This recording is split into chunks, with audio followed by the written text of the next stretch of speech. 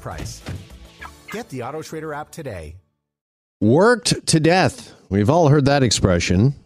And it turns out there might be something to it. New study out says that many of us are actually having problems logging out while working from home, and it's having a major impact on our health. Mackenzie Irwin is an employment lawyer with Samfiru Tumarkin and joins us now for more on all this here on Global News Radio 640 Toronto. Mackenzie, good afternoon. Good afternoon, Jeff. Thanks so much for having me. Appreciate you joining us. Are you hearing this more and more there at the law firm and from clients and from people that they're having problems turning off the computer or logging off while working from home? Oh, certainly. Yeah. I mean, it's undeniable. The pandemic has made unplugging a real challenge for most workers in Canada.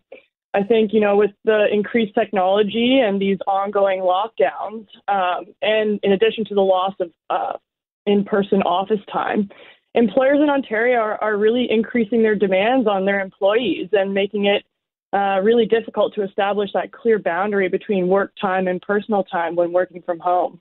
And is that as tough for the employee as it is the employer? Because I think a lot of employees, and what the survey is suggesting or saying, is that they're not walking away from their computer or logging off because of a sense of obligation to the company and to their employer. Yeah, I mean, I think it's pretty difficult for both employers and employees. Employers are they have the challenge of kind of managing their workforce remotely and getting a sense. It's hard when people aren't coming into the office to really get a true sense of when people are online and when they're not and when they're logging out. And in terms of with the employees, of course, there's that guilt of, we're sitting around in our stay-at-home order, and we're not really sure what we feel guilty when we're not doing something productive. So why not work? I think that's a very common feeling amongst employees these days. So there has been a talk that because maybe work from home, for some of us anyways, is here to stay, here for the long term, that maybe we need a clearer definition, maybe even a legal definition to protect our workers and protect people so they don't have this sense of guilt or obligation? Yeah, I think there is a real need. So, as it stands, unfortunately, the law really doesn't provide for a way for employees to really force their employers to give them that right to unplug, as we kind of have dubbed it these days. There's certainly a void here where there's no clear obligation for an employer to do anything about this. That being said, I mean, it's really, there's nothing, just because it's not been legislated or there's no legal basis for it, there's nothing really stopping employers from taking the reins on this one and really establishing some sort of disconnect policy to promote, mental health among its workforce, and to really, there's also an added benefit for employers because it can help in terms of minimizing their liability for any overtime pay or overtime pay claims that might be coming down the pipeline. So do you think, or do you believe that maybe we need some sort of addition to the labor code to cover work from home moving forward? Because, I think maybe a lot of people might say, well, the solution's easy. It's just the workday ends at 4:30 or ends at 5 o'clock. Shut your laptop and that's it. But this has been a problem that has really been years, decades in the making, because maybe work from home is just sort of exposed it a little more. But we've all been so connected to our devices, particularly our smartphones, and that the office is pretty much in our pocket, it seems, 24/7.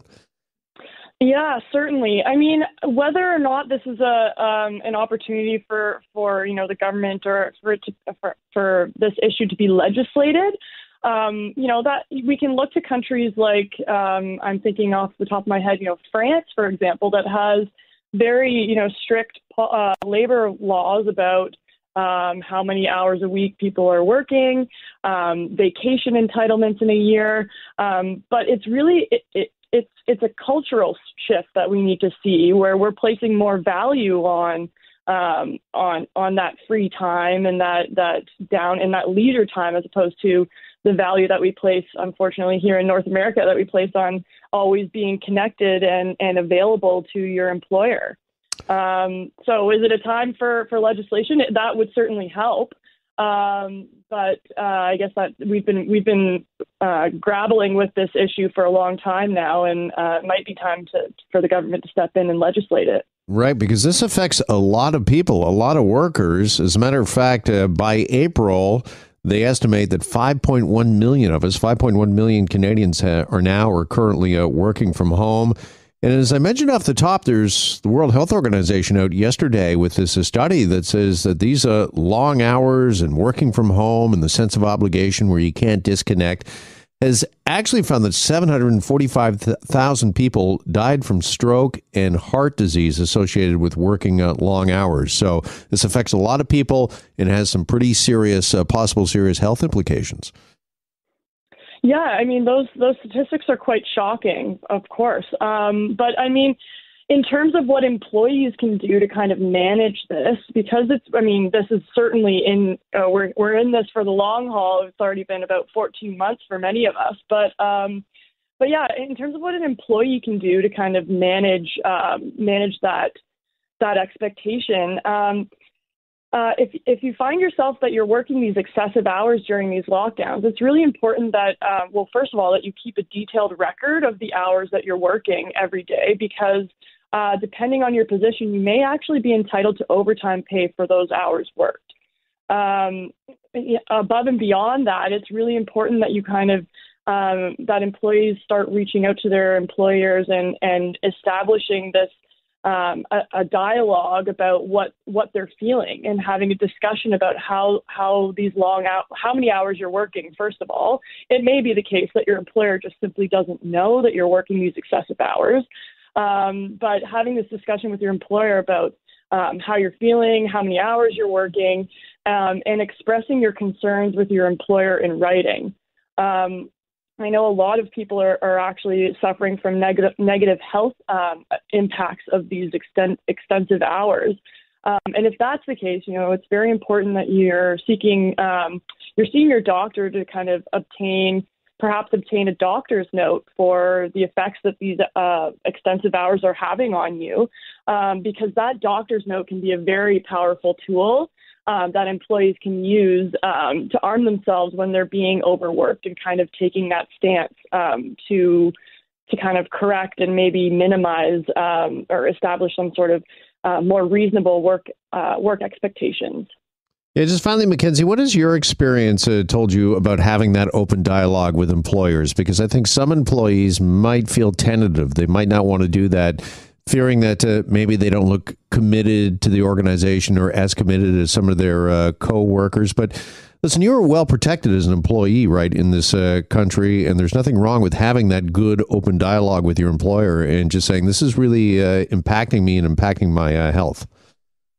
Yeah, I mean, I think that dialogue is very key in terms of making sure that you're protected when you're making these when you're having these discussions. It's really important that these concerns are expressed in writing.